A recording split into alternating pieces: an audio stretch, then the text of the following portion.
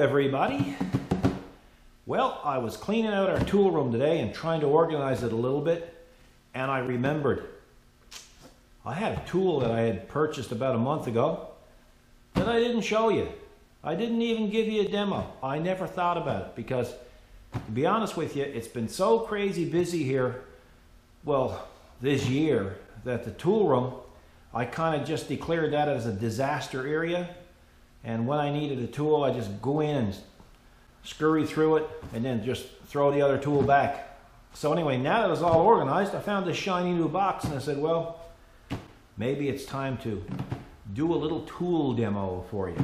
Anyway, what we have is a Princess Auto electric threading tool. Now, I know there's a number of companies that sells what I think is the exact tool. I think Harbor Freight in the US and possibly Northern Tools in the US and a few other ones might sell.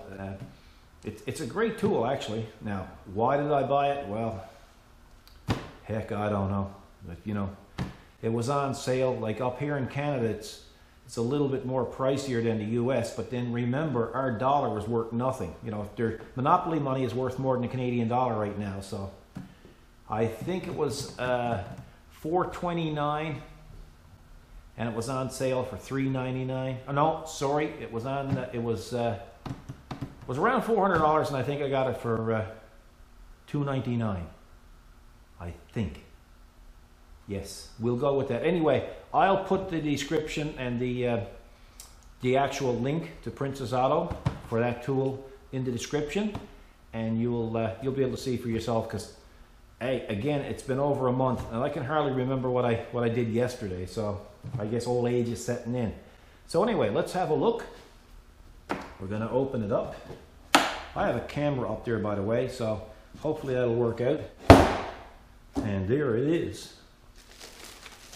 And it's a portable electric pipe threader. And it comes with a few tools, a little tool bag, an Allen key. It comes with a little brush, I guess, to clean out your dies. It's got a number of dies. It's got a 2-inch die. It's got a 1.5. It's got a 1 1/4, 1 3/4, and 1/2. So it's kind of a neat system. When you get down, when you look at them, they're kind of smaller, much smaller than the others. It comes with an adapter.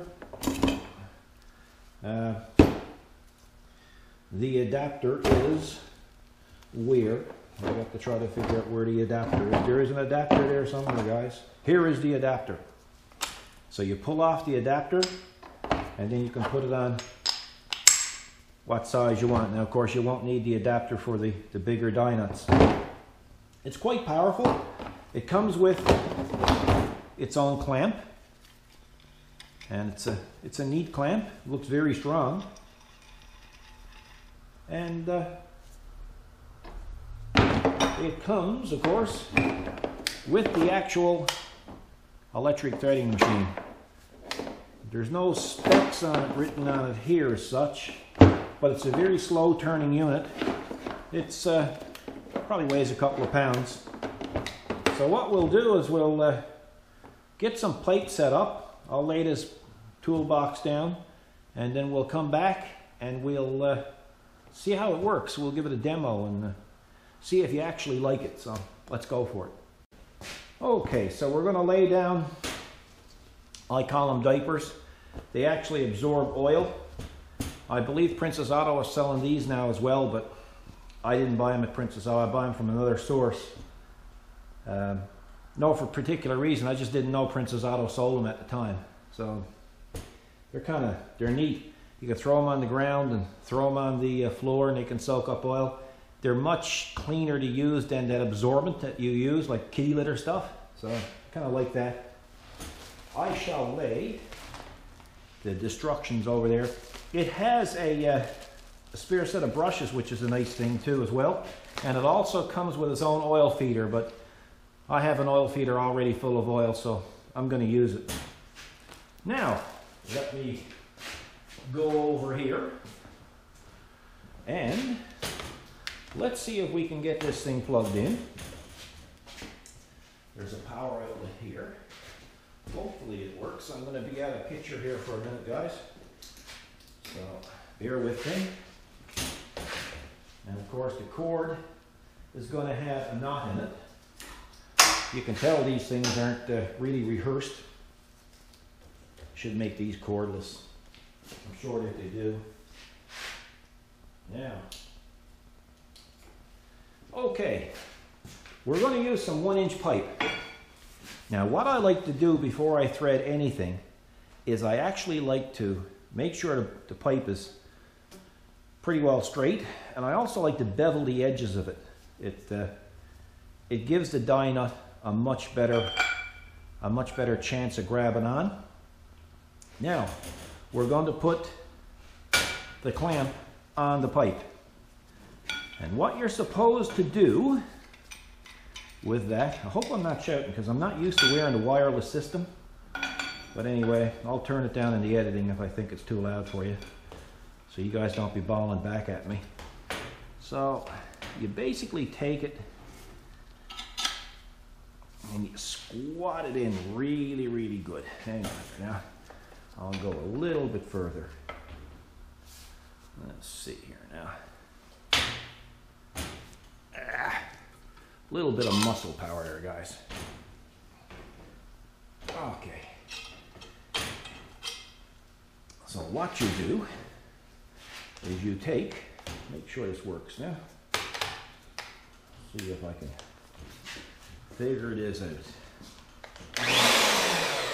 Okay, so what you do now is you take your, I gotta go get my adapter, folks. Hang on now. Okay, here's my adapter. This is kind of a last minute thing for us, this video this evening, because we're a little bit busy today, and I said, well, I'll try to get a video in for you. So that's basically how it snaps in. Not much to it. Now, this might be a little confusing when you first get these things, because on a normal grinder, this is like the lock for the throttle, for the trigger. In this case, it's a safety. So you have to push that on. Push that in the same time for it to work. Now, we're going to take this and we're going to put this in like that. Now, here's the reason why I have the diaper. It is highly recommended that you use lots of oil when you start to put your thread on. So let's see now.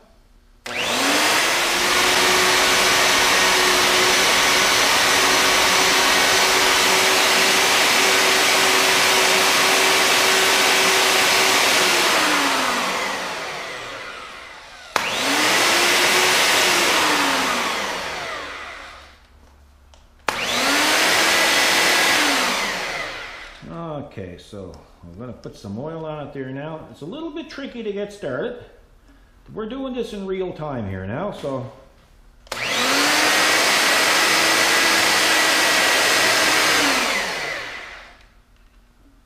Now when I'm threading anything, I actually like to back it up a little bit and clean the thread out. So and we'll do that as well.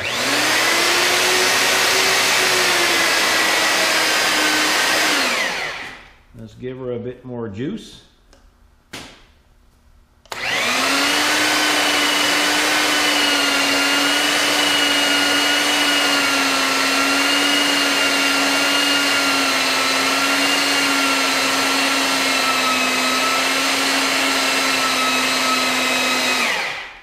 Okay, so what you do is when you're threading it, you come out right to the very edge of the die, and then that's threaded enough. So you hit your switch, which is here, and you back it out completely.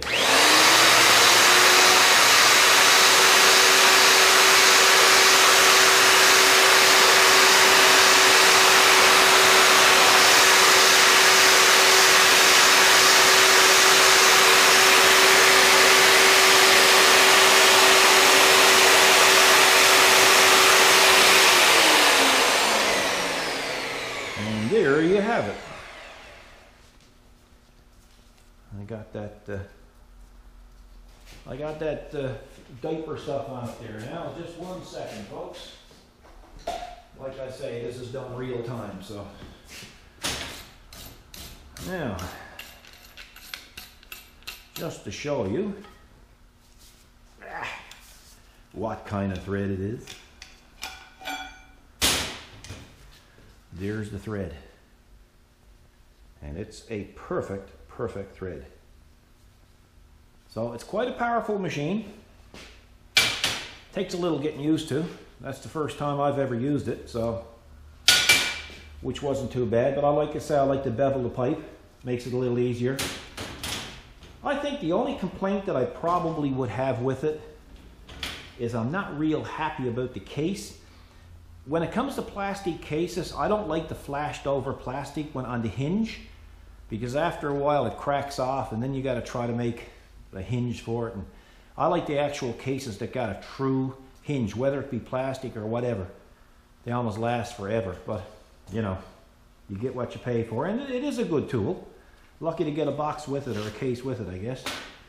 So what you do then is just take your adapter off. Of course, now it's slippery with the oil on it, and you clean out your dies and stuff, and then you put it away nice and clean. I usually use a bit of brake cleaner. So that's about it. So hopefully you like the video. Just something, a new acquisition, a new tool we have for the shop. I've seen times where I've used them. I have a manual one. A lot of grunt work with that. A lot of these guys, by the way, a lot of fellas are using these to power up that tubing roller that we made up there a month ago. But I decided to go the other route, as you saw by the other video. I got a hole in my glove. Anyway, you guys take care. Have a nice evening. Look after yourselves. Don't text and drive. Don't park in handicap zones. And we'll see you in the next video. Take care. God bless.